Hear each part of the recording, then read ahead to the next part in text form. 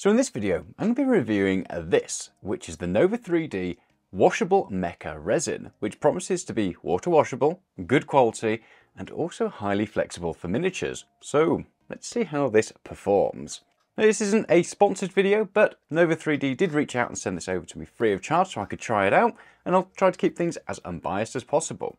So first off, let's talk about what it's like to actually use, because that's pretty important when it comes down to resin. I feel like resins have gotten so good lately for miniature printing. And this is another example of that. It's a really nice, easy to use resin. Basically, out of the bottle, it worked pretty much perfectly with my frozen Mega 8KS. Now, because that's a big machine, there's a lot of suction, there's a lot of forces that can, require some dialing in. But I basically poured this in, made sure everything was heated nicely, and I was good to go. And I got successful prints straight off the bat. So ease of use wise, this is really easy. And my gold standard has always been the Washable Art Engineering resin, but that's a really fiddly and hard to use resin. Although you get really good flexibility and durability, it's very hard to use. This was a breeze. It was as easy as any other resin I've ever tested before. So hats off to them for getting that right. So it might be easy to use, but what's the quality like? And honestly, again, the quality was fantastic. I printed off a whole variety of different things for this before I ran out of it. So first off, I printed off these Helldiver proxies by Station Forge, and these came out really nicely. Got some nice crisp details. Everything stands out on them. I didn't lose any details or get any muddy prints or anything like that. And then I moved on to something just a little bit larger with a lot more flat surfaces and stuff like that.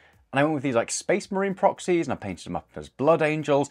And these came out really nice. I'm very happy with how these turned out. Again, crisp, sharp details, everything looks fantastic on there, and it managed to hold all that detail very nicely.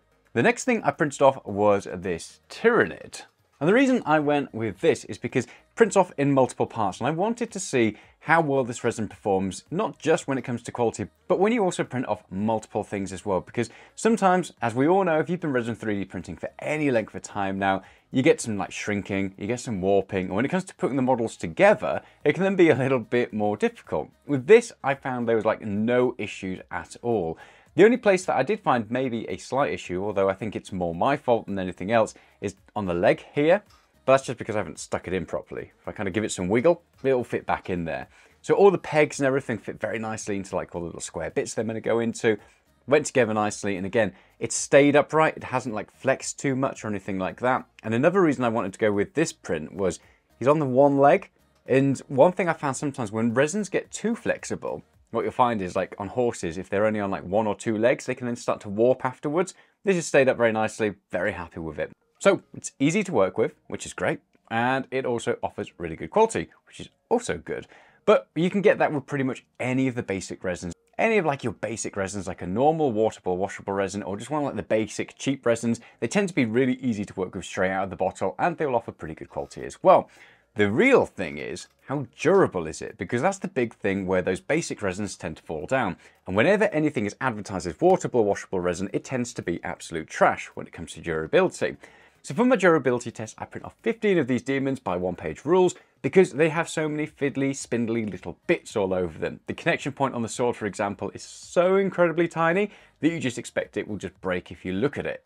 I take 3 different drop heights, so like a little coffee table height, a gaming table height, and then like a top shelf type height as well. And I drop 5 demons from each of these. And at the end of it, I record how many broke and how many survived. So with the first one, the little coffee table height, all 5 of them survived, which was off to a really good start. I got to the middle height and 4 of them survived, only 1 of them broke. And I got to the top shelf height and none of them broke. So all in all, we got 14 that survived the total thing, and only 1 broke, which is really impressive. Which puts it in, I believe, a joint second place at time of filming with the, yes, that's 3D printed Wargamer resin. So it's not quite as durable as something like the Washable Art Engineering resin, but it's really easy to work with, and you don't have all like the fiddly bits that you've got to jump through to get that to work. So it ticks a lot of boxes. And another one that it ticks is that the price isn't overly offensive either.